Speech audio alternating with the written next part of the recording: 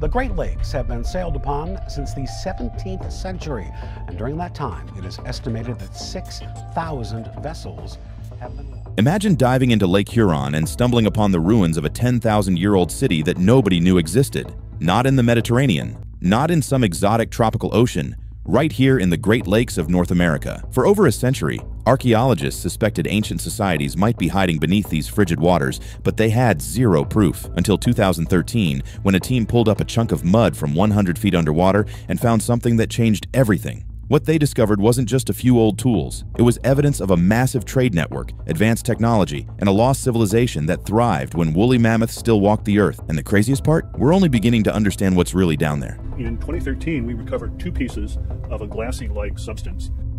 Somehow, at around 9,000 years ago, obsidian traveled 4,000 kilometers from the Pacific Northwest to the middle of what is now the Lake Huron Basin. Let's start with the discovery that kicked everything off. Scientists were extracting sediment samples from the bottom of Lake Huron, just routine research work, when they found something unusual inside a chunk of mud about the size of a milk carton. 2 tiny flakes of black, glassy material that looked completely out of place. These weren't random rocks. They were obsidian, a volcanic glass that forms when lava cools so quickly it doesn't have time to crystallize. Obsidian is incredibly sharp, sharper than modern surgical steel, making it the ultimate material for ancient cutting tools. But here's the problem. There's no obsidian anywhere near Lake Huron. The closest volcanic sources are hundreds of miles away. After careful analysis, researchers traced these flakes back to their source, Central Oregon. That's roughly 2,500 miles away from where they were found. Think about that for a second. 10,000 years ago, someone was carrying obsidian tools or raw material across an entire continent. This wasn't a casual hiking trip. This was evidence of an extensive, organized trade network connecting communities across North America. The flakes themselves told a story. Under magnification, you could see the characteristic marks of human toolmaking, the feathered edges where someone struck the stone with precise force, the deliberate chipping patterns that only come from skilled craftspeople. These weren't natural formations. They were manufactured goods that somehow ended up on the bottom of what would eventually become Lake Huron. Geologists call this stretch the Alpena-Amberley Ridge. For years, it was nothing more than a name on a map. A geological curiosity buried under 100 feet of icy freshwater.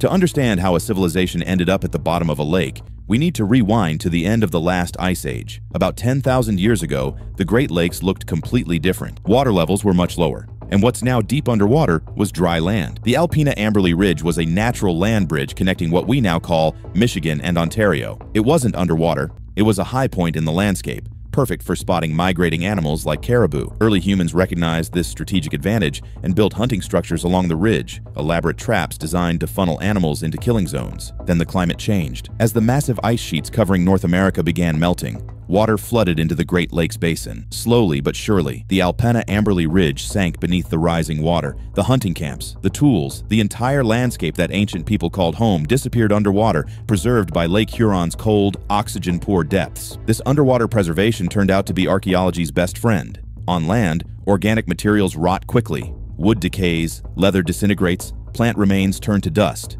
But underwater, especially in cold freshwater environments, things last. The frigid water essentially creates a natural time capsule, freezing everything in place for thousands of years. Now, for hundreds of years, the buried city of Pompeii has given archaeologists astonishing snapshots of life in ancient Rome, but it still holds some secrets.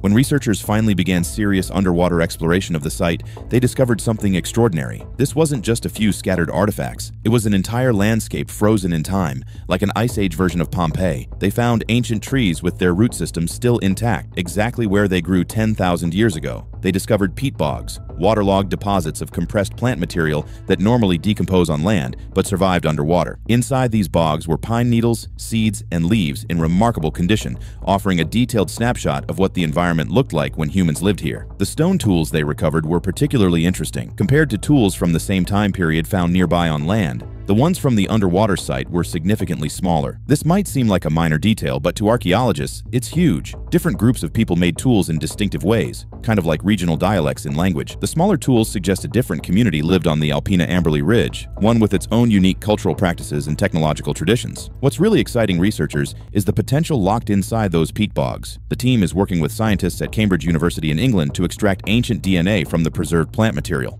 If successful, they'll be able to identify exactly what species lived in this ecosystem, how the climate differed from today, and possibly even traces of the animals humans hunted. It's a major discovery that for the last 2,000 years has been lying buried beneath volcanic rock and ash. Studying a 10,000-year-old site that's permanently submerged 100 feet underwater presents some serious challenges. You can't just walk around with a clipboard taking notes. Everything requires specialized equipment and innovative techniques. The research team has deployed an arsenal of modern technology. They use sonar systems to create detailed maps of the lake floor, identifying potential archaeological features before sending divers down. Underwater robots equipped with cameras can explore areas too deep or dangerous for human divers, capturing high-resolution footage of artifacts in their original positions. When divers do go down, they work in frigid water with limited visibility, carefully documenting everything they find before disturbing it. Unlike terrestrial archaeology, where you can set up a grid and spend weeks slowly excavating, underwater work happens in short, cold dives where every minute counts. The techniques developed here are revolutionizing underwater archaeology.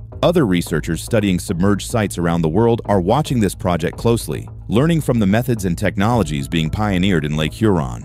What starts here could change how we explore underwater archaeological sites everywhere. City buried under the ocean for thousands of years. Well, now we're seeing some pretty amazing images and learning the secrets of that city. And this is probably where they were storing the grave trapped wine or olive oil. It's a bit like the sort of Bronze Age bridge. The city of Pavlopetri was... Let's travel across the world to another remarkable underwater discovery. Off the southern coast of Greece lies Pavlopetri, officially the oldest submerged city ever found. At roughly 5,000 years old, this Bronze Age settlement predates even the legendary heroes of Homer's epic poems. The city was first spotted in 1904, then essentially forgotten until 1967, when archaeologist Nicholas Fleming rediscovered it lying under 10 to 13 feet of crystal-clear Mediterranean water.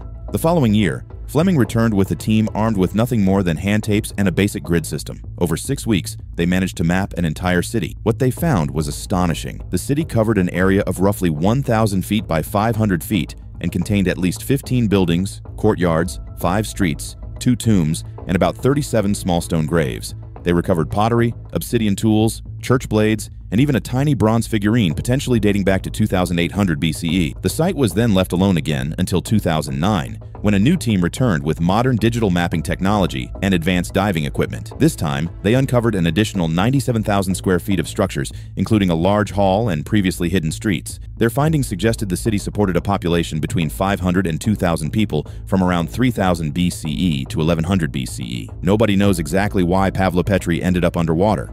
Most scientists believe an earthquake, possibly around 1000 BCE or even as late as 375 CE, caused the land to sink or triggered a tsunami that submerged the city. Because it's the oldest underwater city ever discovered, some speculate it might have inspired the legend of Atlantis itself. There's huge areas of the world that have never been looked at by archaeology at all. Or if looked at by archaeology, looked at only minimally.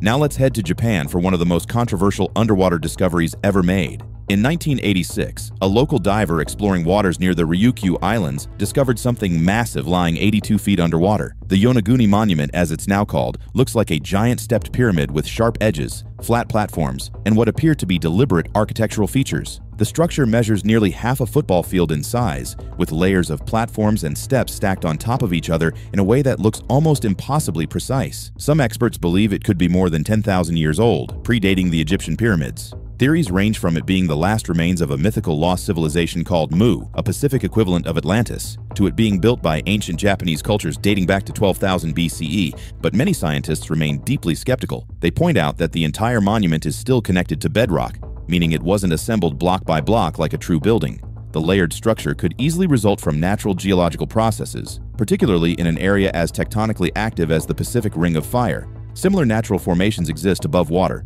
like the Giant's Causeway in Northern Ireland. However, one marine geologist who repeatedly explored the site claims to have found tool marks, carved symbols, and rock formations deliberately shaped to resemble animals. He believes he's identified 10 different structures, including a ruined castle, a triumphal arch, 5 temples, and a large complex connected by roads and channels. He bases his dating on stalactites found in nearby underwater caves, which only could have formed after the caves flooded, suggesting the site is at least 5,000 years old. The debate continues. Supporters argue that natural erosion doesn't create such precise geometric shapes. Skeptics insist underwater currents and geological processes can explain everything. The site remains open to divers who want to form their own opinions about whether they're seeing nature's handiwork or the ruins of a lost civilization. From the cold depths of Lake Huron to the warm waters of the Mediterranean and Pacific, Underwater archaeology is revealing civilizations we never knew existed. The obsidian flakes from Oregon, the hunting camps of the Alpena-Amberley Ridge, the Bronze Age streets of Pavlopetri, and the enigmatic steps of Yonaguni all tell us the same thing. Our ancestors were far more connected, advanced, and widespread than we ever imagined. What makes these discoveries so powerful is that they're still happening. Right now, researchers are using cutting-edge technology to explore sites that have been hidden underwater for thousands of years. Every dive brings new artifacts, new structures, new pieces of the puzzle. The Lake Huron site alone has years, possibly decades of research left to do. And here's what should really blow your mind. These are just the sites we found. How many more ancient cities, trade routes, and lost civilizations are still down there, waiting beneath the waves? As climate change continues melting ice sheets, and as technology keeps improving, we're going to discover more and more evidence that rewrites human history. If you're as fascinated by these underwater mysteries as we are, hit that like button and subscribe so you don't miss future discoveries that could change everything we know about our past.